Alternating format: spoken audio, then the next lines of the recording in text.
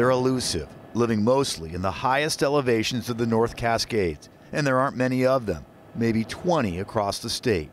But this wolverine, captured for just seconds on a remote camera, will be studied in the state for years. It's just such a rare opportunity, so it just felt like, oh, we had better do this. State biologist Dr. Jeff Lewis is like a proud father. You know, who doesn't want to pet this thing? I want to pet this thing. He named the wolverine Bandera after the spot where he was killed trying to cross I-90 just west of the summit in June of 2018. We think he turned out pretty good. The state had him stuffed and is now on display at the Olympia Fish and Wildlife headquarters.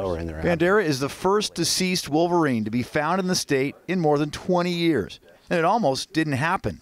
After reports he had been hit on the freeway, no one could find him. But a little bit later that day, we got a call, enforcement got a call from a sand and gravel company saying, hey, one of our drivers picked up this thing, we think it's a wolverine.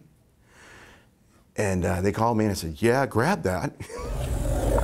State Fish and Wildlife scientists trap, track, and study the nearly endangered species.